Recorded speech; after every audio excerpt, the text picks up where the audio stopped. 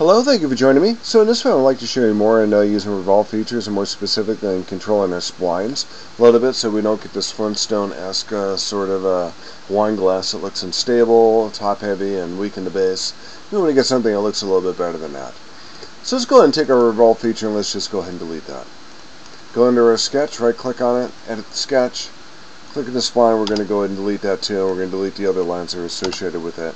And what I like to do, and we're going to make this normal too, our view orientation so we can see a little bit more what we're doing. We're going to put in some lines in here that are going to define kind of loosely our parameters of our wine glass.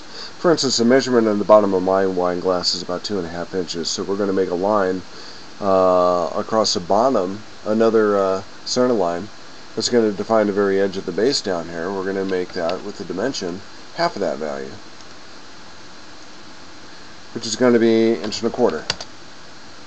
So it's going to be the base of our wine glass, and as I mentioned, about 3 inches up, we're going to put in we're going to start the curvature of our wine glass. So we're going to go ahead and put a line in here also to find the midpoint of that line. And let's put a dimension in that. We're going to make that about just about 3 inches. Now the width of the wine glass, perhaps in the stem, looks like it's about 1/4 inch. So why don't we put a line in here and we'll define that as maybe being 1/8 inch from the side, so we're going to make sure that our spline doesn't exceed that line. So we'll make that 0.125. And we can extend that to the bottom down here, maybe with the top up here too. It's kind of a rough boundary. So the bowl of the wine glass, I measure mine about 3.5 inches in diameter. Let me go ahead and measure that one more time. So it looks like in the very top it's about 2.5 inches and about 3.5 inches, about 3 inches at its maximum. So we're going to put in two lines here. Let's do our maximum line first. So that's 3 inches. We're going to make that 1.5 inches. Then at the very top, we're going to put a line that's going to define where it's going to begin to fold in on the top a little bit, and that's going to be 1.25 inches.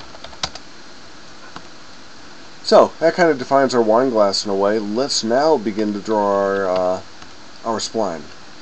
Start from the center, from the origin down here. We're going to draw a line almost out to the end here, and we're going to let that finish with the spline. Go to the spline like we did before. Click in that point. Okay, click in that point. Let's go ahead and start that over again. I think I got two splines in there. I don't really want that. Might be difficult to define that later.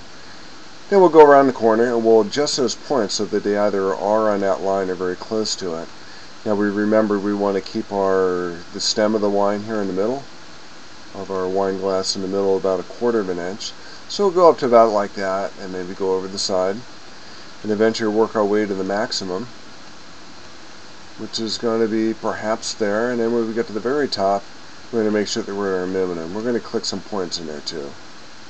And then our minimum on the top, where the glass begins to fold in, is going to be right there. When you're done with your spline, right click, go to End Spline, and there you have it. That's some of it. So I'm going to go ahead and get rid of this coincident relationship. I'm going to add a spline point over here, and you can add these points by right clicking, and this gives you a whole bunch of different options if you go to your spline. So I'm going to add a spline point here and see if I need any other spline points, maybe one more here, just to help with the curvature a little bit. These spline points, as mentioned in the earlier film, do give you the ability to move around some of those points associated with the spline and manipulate it in one way or the other. For instance, this one, we can take our poles that influence that point and maybe curve it a little bit so we can get some decent curvature there. Take this line with these points, kind of move that out a little bit so it's not quite touching. This is kind of clunky on top, so I'm going to make the influence of that point just a little bit less, or a little bit more over its neighbor. So that looks a little bit better. What we're missing on this thing is a curvature over the top in order to pick up this side of the wine glass, the inside of the wine glass, and then everything else should fall into place. So I think that's enough editing for this film. I'm going to go ahead and pick it up in the next film, and we will join you there.